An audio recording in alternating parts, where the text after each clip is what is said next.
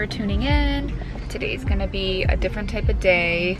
I'm here in my car about to go into my second job, and I'm gonna be recording my second day of work post-pandemic, or during pandemic should I say, because nothing has really changed. But we are back to work in the dental offices, and you know, I worked yesterday in my main job and it was a regular day, a lot of patients.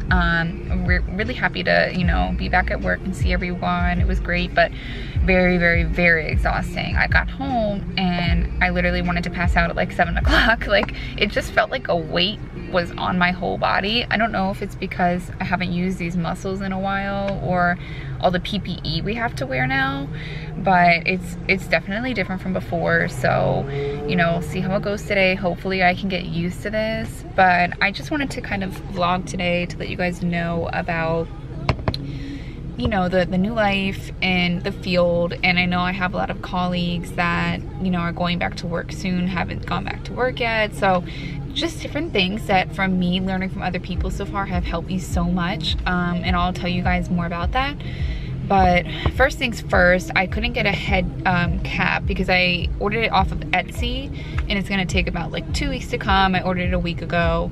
So they do have like disposable ones that I've been using at work. Both are kind of better. So I heard from Amazon you can get those. Just one tip there. Otherwise, another coworker of mine had gotten disposable scrub pants to put on top of her scrubs, so that way she doesn't have to change at the end of the day, or she can still change but not technically, like, because she had that covering.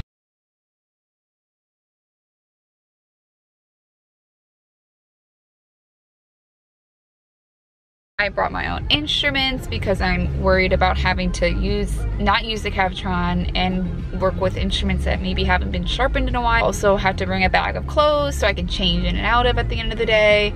And then I have to make sure that I wash these clothes like literally every day.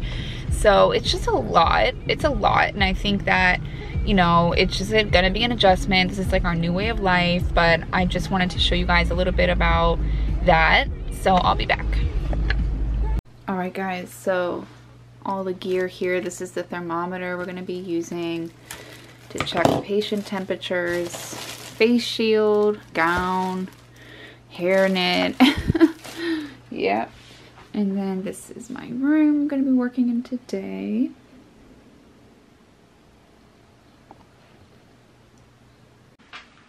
Not gonna lie, this is my second cup of coffee already this morning.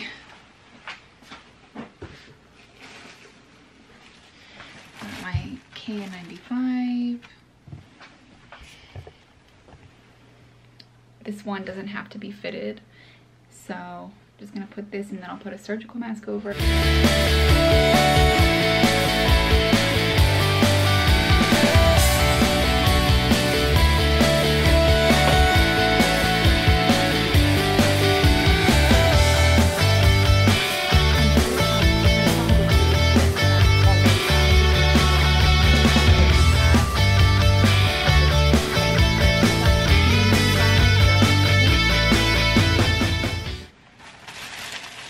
The main thing I want to see is if this face shield works with my loupes.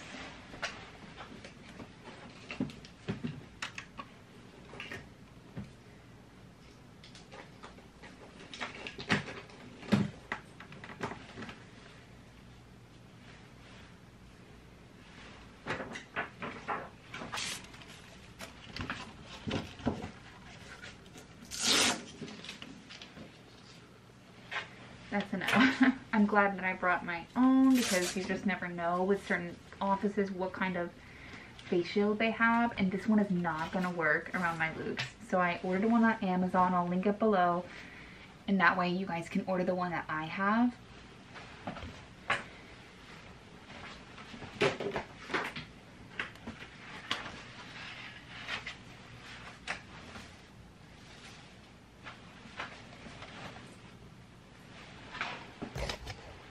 Alright, I'm just going to put my hair cap on, and I'll be ready for my first patient. Wish me luck, guys. So this job has foot covers, so I'm going to put these over my shoes. So I tried these. I wanted to love them, but they ripped on me at least twice, and that was really pointless. This is one way that you can wear your face shield if you have the loupes that have the light at the top where you have to touch the light. But I also saw this online, so this could be a solution as well. So this is one solution that you could use if your ears are bothering you. Keep in mind though, be careful when taking it off because it can easily rip one of those masks in the back, and that's what happened to me with the N95, and we don't want that happening. So I would say give it a try, see how it goes. So I got my own instruments because I felt that if I had sharp instruments, I would be able to use the Cavitron less, and I was correct. This whole week I've been trying my best not to use the Cavitron, but of course there's times when you need to use it because staining, but overall these instruments have helped me so much, and I highly recommend them. They're very light grasp, and don't really hurt your hand that much after a long day of hand scaling, so I recommend them. I'll leave them in the link below.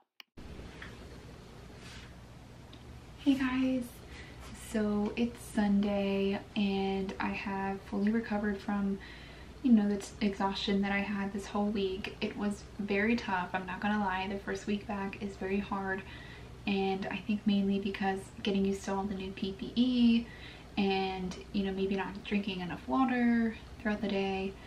And honestly, when I got home, a lot of those nights I just wanted to pass out. I mean, I didn't want to cook, I didn't want to really do much besides just relax outside. So, just something to keep in mind. The first night I went to bed at like 7:30. After that I got better every day. So if you are one of those hygienists that hasn't gone back to work yet, just know it's going to be a little hard, but my advice is to drink as much water as you can, have protein for lunch, because one of these lunch breaks I had a very small soup and salad and I did not feel enough energy for the afternoon, and these schedules have been very booked. So I don't know where you guys work or how many patients you see a day, but for us it's been a good 8 patients a day, maybe a cancellation here or there, but overall it's been a busy schedule. So definitely a lot to keep up with these new guidelines. So I think one of the biggest challenges so far with going back to work is that 2 jobs that I work are very different. One job I'm allowed to polish teeth, and I'm allowed to use the Cavitron as much as I need to, but obviously we want to limit the use of that. A lot of offices understaffed right now because of this, but we don't always have that help. So I have been getting really good at the bottom, suctioning on the bottom, but the top has just been such a struggle for me. Comment down below if you guys have any tips for that. And I know that there's that leaf suction. It looks like a little leaf. I'll put a picture up of that. But to be honest, not every office is going to order that for us. So I would love to hear some innovative tips from you guys with the regular, stronger, bigger suction that we use in order to do it on our own. I'm trying to hand scale as much as possible, but it's doable with light to moderate calculus, but anything from, heavy tartar to extremely heavy, it's just really difficult. So other than that, I have been just doing so much better with my new instruments. I mean, that is my biggest tip for you guys, is that if you don't feel confident hand scaling, get yourself some good instruments. That is like the #1 thing that has helped me so far. And also just remember, you can claim that on your taxes and it will definitely, be claimed. So that's one thing for sure. And another thing I was going to mention is that my other job is not polishing. So keep in mind, that not everyone is going to really understand this, but that is the biggest, I've always felt that about dentistry. Like, every office is so different, and you guys would know this, but let me know what you guys are doing. Are you polishing? Are you not? How are you guys getting through this? I just really want to know any more tips that you guys have. We have to come together and help each other, because that is what's going to get us through this. But yeah, just leave a comment if you guys have any great tips. I would love to hear them, and I love other hygienists and dental professionals to hear them. And I really think that that's one of the best ways we're going to get through this. So thank you guys so much for tuning into my channel, and I'll see you next time. Don't forget to like and subscribe.